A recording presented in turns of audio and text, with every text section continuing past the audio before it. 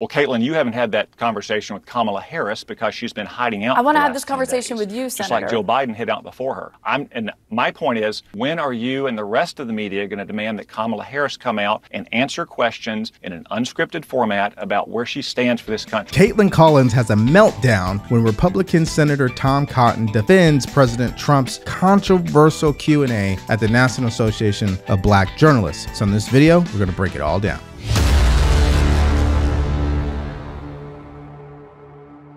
Welcome back to the DeVory Darkins Show. I am DeVory Darkins. You guys already know what to do. Like, share, and subscribe to the channel so we get this video out to more people just like you and me. Kaitlan Collins, I mean, she is unhinged, deranged, and absolutely hates President Trump. There's no question about it. And if you recall her town hall with President Trump, I think this was last year, you want to talk about someone who was nasty, disrespectful to someone who's the former president. And she was just like Rachel Scott from the Q&A that President Trump attended and Vice President Harris did not attend, which was at the National Association of Black Journalists. So this brings us to this video today where the Republican Senator Tom Cotton goes on CNN and he literally calmly dismantles Kaitlan Collins. And we're just going to see how they want to continue to push the race. They want to continue to push the gender conversation. They want to continue to use his name because he lives rent-free in their mind. So without further ado, let's play the video. First off, it's refreshing to see a presidential candidate who's willing to go in front of the media, something that Donald Trump knew would be a tough interview. It turned out to be a hostile adversarial interview, but he's been doing that for 9 years. Kamala Harris, meanwhile, has been hiding out for the 10 days that she's been a presidential nominee. Before then, she used to do interviews every 5 days or so, but now she hasn't faced any media at all. I guess she thinks she can hide out for 100 days until this election. More fundamentally, the issue isn't what race Kamala Harris identifies as. It's the fact that she identifies as a San Francisco liberal. She has a long record, not just as vice president, of being Joe Biden's border czar, standing by the disastrous Afghanistan withdrawal, but running for president herself. She said she was going to take away your health insurance on the job, while she was going to give health insurance to illegal aliens, and that we'd have a lot more of them because she promised that she would decriminalize illegal immigration. She cast the deciding votes as vice president in the Senate for the trillions of dollars of spending that has unleashed inflation on families that make it harder for them to make ends meet. Kamala Harris is a dangerous San Francisco liberal, and that's what really matters to Americans. Yeah, I didn't hear Donald Trump bring up any of her policy positions today or stances when he was on that stage. But your argument is that just because she hasn't done an interview since she became the top of the ticket, that it's okay to question what her race is?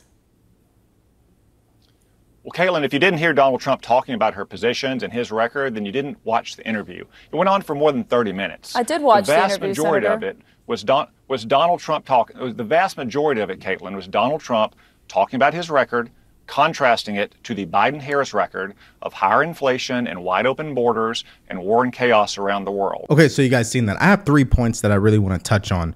The first one is it is absolutely true that they are hiding her from tough interviews, okay? For someone like President Trump, okay, who is never going to get the majority of the black vote, to go to a city like Chicago and sit in front of Rachel Scott from ABC, who does not care about him, and everybody's already accusing him of being a racist, but to show up and go through that, that says something about a person, okay? So there's that, and I say that because Vice President Harris isn't going to do the same thing, right? They're going to do to her what they did to President Biden, which is you're only going to see her on a limited basis. You're not going to see her face any tough questions. You're not going to see her truly challenged until the debate actually takes place. And that's exactly what happened to President Biden. So they might want to delay the debate because they were fine. But once he got onto that debate stage, everything came falling apart. So I would believe the same thing about her. If she gets on a debate stage with him, she's going to get crushed. There's no question about it. And then the second point is this is a perfect label. I wish that the Trump team would use this. I think all Republicans need to get into a room and start using these words. San Francisco liberal or San Francisco Democrat.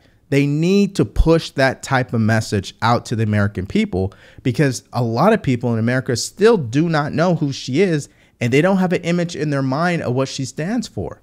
So it's a great opportunity for the Republicans and Trump to push that image out to Americans and get people to connect Vice President Harris with San Francisco liberal. And everybody knows San Francisco is not a place you want to live. And this brings me to my third point, which is the policies that he did bring up. And the media is absolutely going to ignore this, that he did do right by Black Americans. And he's never going to get any credit for it. I mean, that's just the reality. He's never going to get any credit because majority of Black people are programmed by the Democratic machine to think that he is racist, that he's Hitler, and that we should be scared of him. That's just what it is. But hey, that's just my mindset on it. Let's continue. And pointing out that she has said things like she wants to eliminate the immigration police and that she believes that illegal immigration should be decriminalized, and she wants to confiscate private firearms. These are all indisputable things on her record, Kaitlan. There's videotape of them. Have you shown that videotape in the last 10 days since she became the presidential nominee for the Democratic Party? Senator, we have. When she promises to rip away health insurance? We have talked about her past positions and the reversals of those, and we've delved into all of that because that's actually what voters care about. But when your party's nominee is on stage telling a panel of 3 Black women that the first Black woman to serve as vice president hasn't always identified as Black, how does that help your party win elections? Well, Donald Trump said that what matters is that she identifies as a dangerous San Francisco liberal. It's not what race she identifies as, but what she identifies on race politically. in that comment, what's going to make Senator. a difference? Kaitlan, the interview was more than 30 minutes long, which is 30 minutes longer than Kamala Harris has had an interview with anyone since she became the presidential nominee. The vast majority of the interview was talking about Kamala Harris's dangerous record on our wide open border, on higher taxes, on taking away health insurance on the job and giving health insurance to illegal aliens. The vast majority of that interview was contrasting the Biden-Harris record and Harris's record from the first time she ran for president to the Trump-era record. That's a contrast that Donald Trump will win every day of the week. Okay, so just one point really quick. He is factually true, right?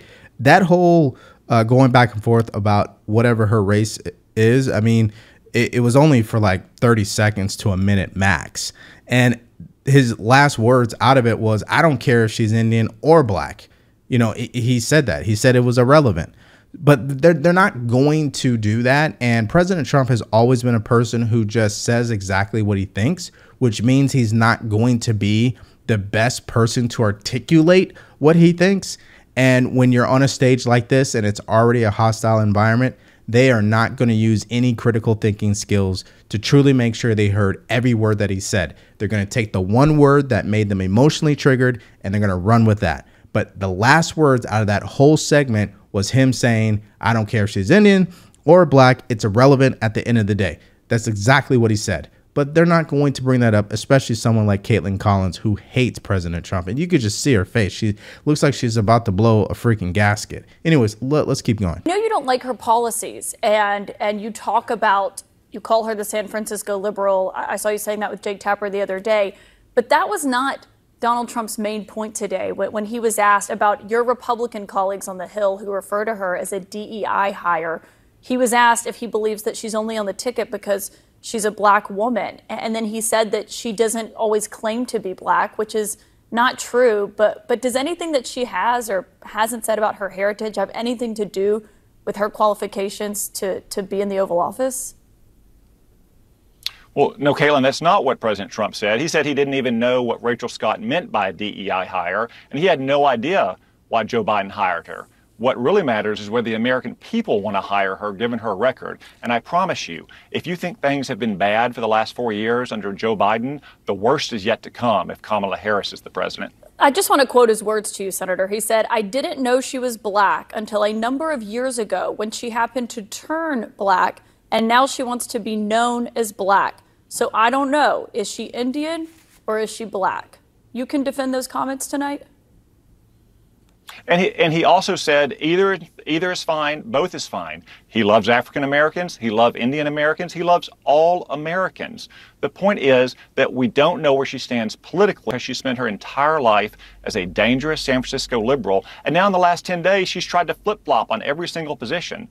Well, I should say she hasn't tried to flip-flop because she's sending out anonymous campaign aides to say that she no longer holds views that she held when she ran for president in her own right. When is she going to come on Kaitlan Collins' show or Jake Tapper's show or go on 60 Minutes or have an unscripted press conference and answer to the American people where she stands on the issues that matter to them? Okay, so I had to let that play out because he really just dismantled her totally.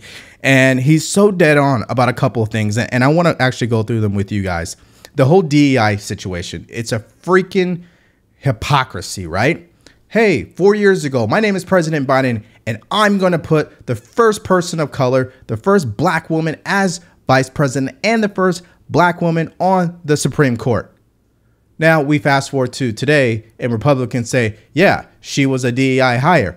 I mean, guys, what are we, stupid? It's absolutely the truth. What is so degrading about someone saying she was a DEI hire? The Democrats are the ones who started this. They are the ones who were pushing this rhetoric. President Biden is the one that was the first domino. He went out there publicly and said, I chose her not because she's the best vice president in history. I chose her because she's a woman and she's black. That's exactly what he said. And this brings me to the second point. The line of questioning, right, at the Q&A where President Trump was at today in Chicago, like the line of questioning was disingenuous, meaning if it is about black issues and wanting to hear what his policies are, why would you bring up what they were bringing up, right? You see, when you watch the video, the third interviewer, who's from Fox News, Harris, she's the one that had some legitimate questions like, hey, what is your message to black people? You know, what are you going to do for black people? She asked those questions. The problem is their microphone and it wasn't even working. So, you know, they didn't even have their act together, by the way. That's a whole nother thing, but I digress. I mean, the line of questioning was absolutely disrespectful. You're going to have people out there in the media who are not going to agree with that. They're going to say, no, Rachel Scott, she was spot on with what she was doing and how she set the tone. No, she wasn't. No, she wasn't. This is not a debate, bro. This is, hey, we have a presidential candidate coming here. Let's get him to open up. It's human psychology, right? I want you guys to picture this. I was thinking about this earlier.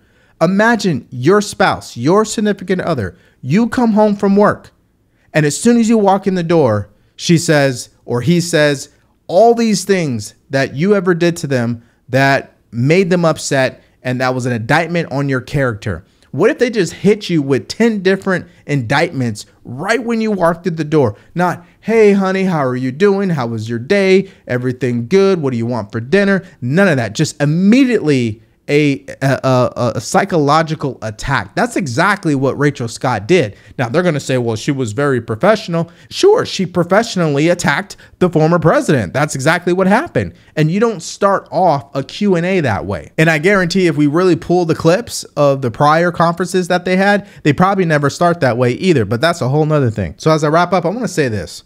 You know, CNN, Kaitlan Collins, these people are propaganda puppets for the Democratic Party. There's no question about it. They never really have given President Biden hard questions. They were only forced to after the debate because it was so damn obvious and 50 million or 100 million Americans all saw it. So, of course, they're going to have to ask him something. But they're never going to ask her anything. They've yet to do any type of interview with her. They never even pressed her on the fact that she probably covered up President Biden's mental acuity and his dip in performance. They still have yet to press her on that. Where are those people at? Right? Where are those people pressing her on her policy stances? You're not going to find any clips like that. The only clip you can ever find in history where the media was actually pushing back on her was the border. Right? That's the only time. Hey, when are you going to visit the border? You still haven't been to the border. Like, that's the only thing that you could pull up on the internet where the media was pushing back on her. But since then, they haven't. And part of that is because she's been in hiding for so long. President Biden put a muzzle on her. We haven't heard from her until now. So that's what the reality is. And these guys on this whole fake news media, especially, you know, I call them communist national news. That's who CNN is. Kaitlan Collins, she's the worst of them. There's no question about it. But hey, that's my mindset about this. What about yours? What do you guys think about this interview? What do you think about Senator Tom Cotton going on there and really checking her, in my opinion? And it's like as if someone was feeding her questions. You know, she's just a robot. She's not critically thinking. She's not unbiased. She has to keep pushing this narrative. It's all about race, race, race, race, race. And they have yet to ever question any policy position from Vice President Harris. But hey, that's what I want to know. I want to know what you think about that. Put your answers in the comment section below. Thank you for checking out the video today. Stay grateful, stay focused, and stay true. Peace.